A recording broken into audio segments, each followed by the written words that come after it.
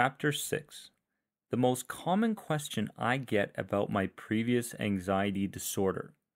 I am often asked the question, how did you know that you were on the right path to ending your generalized anxiety disorder and panic attacks? I always give the same answer. I took responsibility for my anxiety. I had done a lot of research over the 6 years I struggled trying to find answers to the terror-filled existence I was living. Through my research, I ran into many answers to why I might be experiencing anxiety and panic disorders. Some of those answers were genetics, my childhood environment, or simply how my brain was wired. My frustration grew and I started taking out my anger on everyone from my mother and father to my friends that I had been growing up with. Even my creator, who had intentionally wired me this way. I wanted to yell at them all. Damn you all for causing me to be like this. I moped through life, playing the victim card everywhere I went. Does this sound familiar? Finally, at the 6-year mark, I became tired of my life being dictated by my anxiety and panic attacks. So I did something very different. I actually visited the children's hospital. The advice to do this came from a good friend of mine who cared greatly for my well-being and was quickly running out of ideas on how I could overcome my anxiety disorder naturally. After my visit, all I remember feeling is guilt and anger. Guilt because the kids I had seen that day were actually suffering from the many things I feared, and anger at myself because I was much more miserable than they were. I had a new perspective from that day forward, a realization that some people in this world actually don't have control over their problems and some do.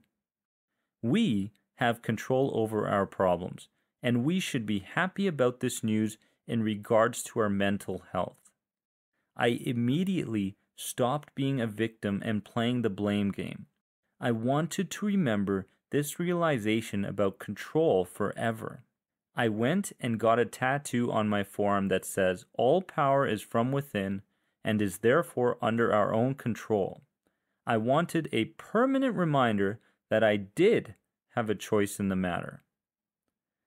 As I consistently did throughout my recovery from anxiety, I turned to my sport of choice, which was tennis. If things weren't going my way and I was losing a tennis match, I had two choices. One was to send my racket flying into the trees and accept defeat like I sometimes did. Or two, which was think my way through the match and give myself a chance to win in the end. Choice one was always the easy way, but choice two, although an uphill battle mentally, physically, and tactically, was always much more rewarding, win or lose. Comparing my struggles to a tennis match made me realize that I had the same choices in my life as well. Accept defeat or find a way through it. I had a choice in what I thought and how I reacted when my hypochondriac mind found an odd-looking mole on my skin, when signs of a panic attack were approaching, or when the cycle of fear and worry began to overtake my thoughts. Remember, certain factors such as childhood environment may actually be a reason for your anxiety disorder. But in the end, when you begin to take responsibility for your issues, you instantly stop playing the blame game and being a victim.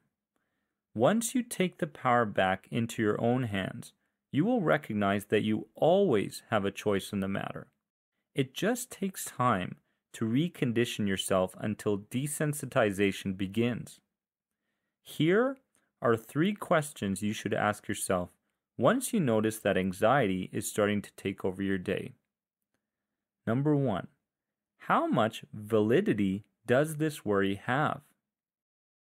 Number 2, am I adding to my initial fears, and if so, how? Number 3, what do I need to believe in order to head in a new direction now, and what facts can help me strengthen that belief? Your choice is what to believe about your anxious state and how you will react to it in that moment. At the end of your life, I want you to be able to look back and marvel at the way you handled your anxiety disorder.